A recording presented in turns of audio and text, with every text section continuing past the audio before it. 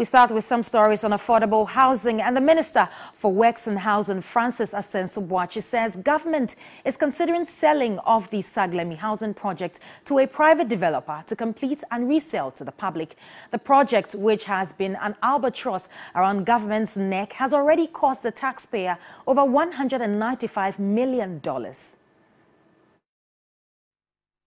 Decided to explore the possibility of selling the Saglemi affordable housing projects, covering the 1,506 housing units at current value to a private sector entity to complete and sell the housing units to the public at no further cost to the state.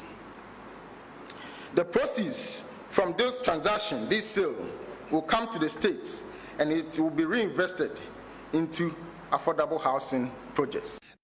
Government will have to provide additional financing to the tune of approximately $46 million to provide off-site infrastructure, that is water, electricity, and storm drain, to make the housing units habitable.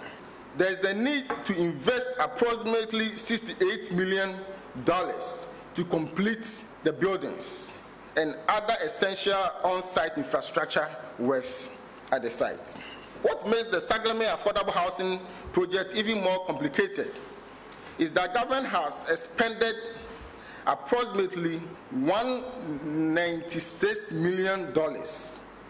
And upon further consideration, government does not intend to spend additional taxpayers' money towards the completion of the project.